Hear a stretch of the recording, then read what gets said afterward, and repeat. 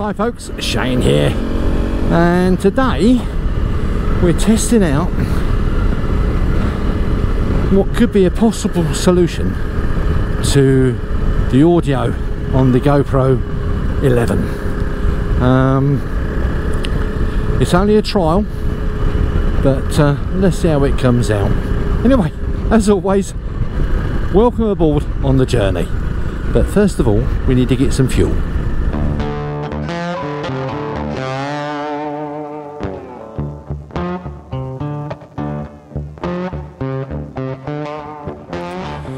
Right, £13.97 for 8.27 litres. Christ, when I was a kid, it was about £1 a gallon. Not even that, I don't think. Ooh. But there you go. Anyway, onwards and upwards. So yeah, today's about testing out a new audio possible solution. I used to just run it with a Rode Lavalier mic straight into the GoPro, but as you know with GoPros you can't adjust the gain. Now I've had the DJI Wireless mics for a while now, and with them you can adjust the gain on the microphone and on the receiver. So what I've done, I've set it to -12 decibels on the mic, and it's really a case of just seeing how it works. But you've mostly noticed I'm not using the Insta360 X2 today. I've gone back to using my GoPro 9. Don't get me wrong, the X2, for what it is, absolutely brilliant, but it only shoots at 30 frames a second, and to be honest with you, the image quality out of it isn't that brilliant. So I thought, let's just put the old GoPro on 2.7K 60 frames a second, same as the helmet cam, and we'll see how we go with that. But every now and again I get tempted to get one of these, either the DJI Action 4 or the Insta360 Ace Pro, but whilst these are working, they'll do for me. And to be honest with you, I'm very pleased with the video quality of the GoPros.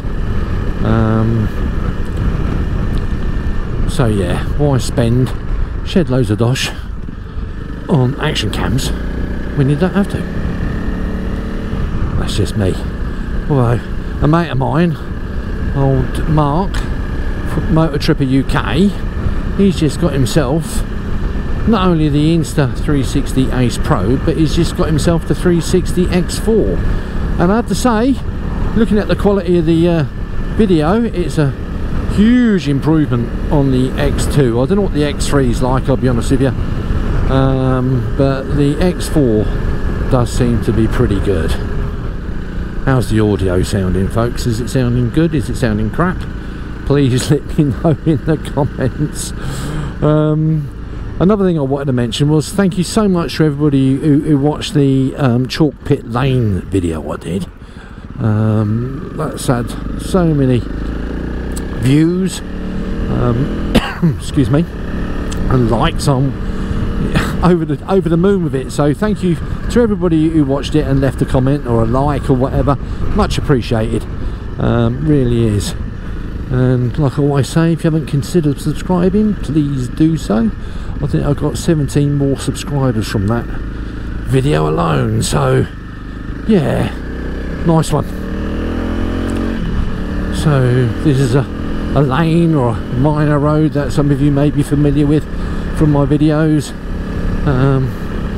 We're going up to the top of Mill Hill, where the old radar station was during World War II, and then during the Cold War it was a listening station to see if the Russian bear was coming. But now it's all part of the South Downs National Park, and yeah, it's a lovely place just to come for a little local ride, nice and quiet. Although saying that, now I've said it, you can guarantee there'll be everybody and his uncle up there today.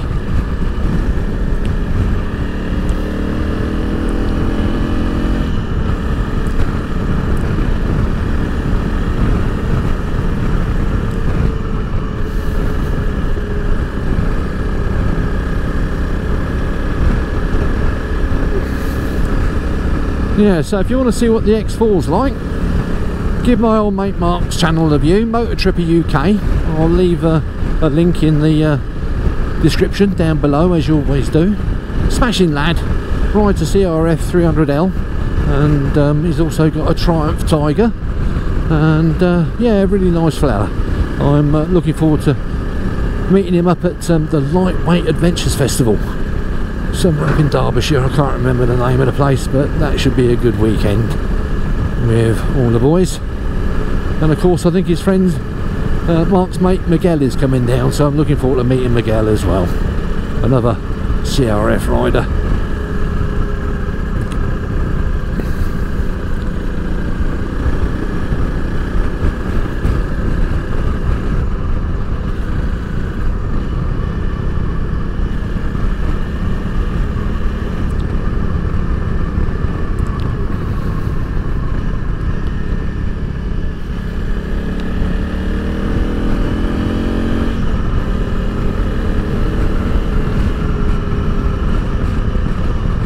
Oh, look, little lambs.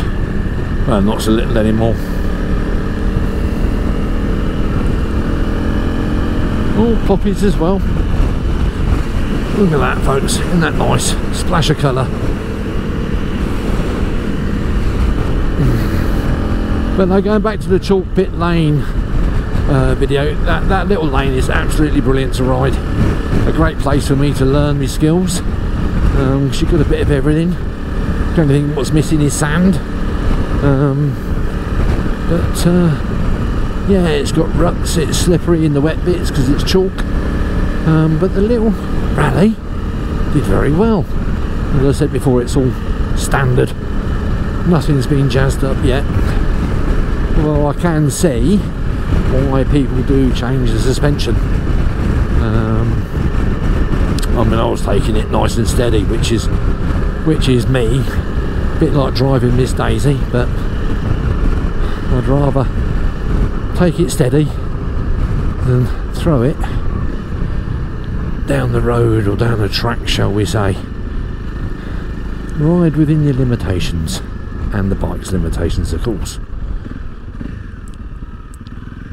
So what we're going to do, we're going to go up here.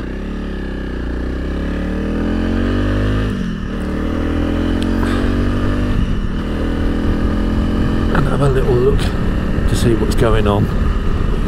Wow, what a cracking view, innit, eh? Absolutely cracking.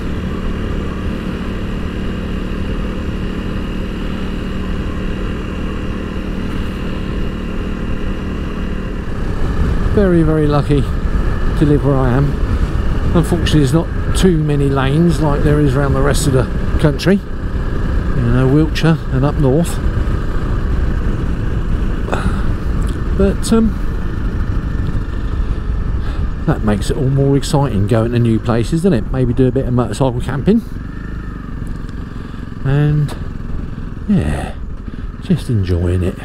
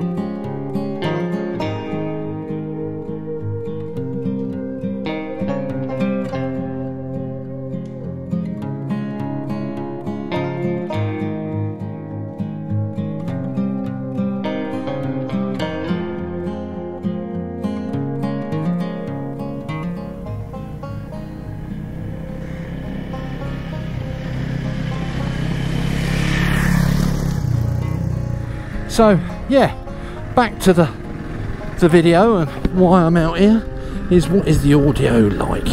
Hopefully it's good. As I say, please let me know in the comments. But as I said, it was a short and sweet one. I'm off now for dinner. Look at that, guys. What a view.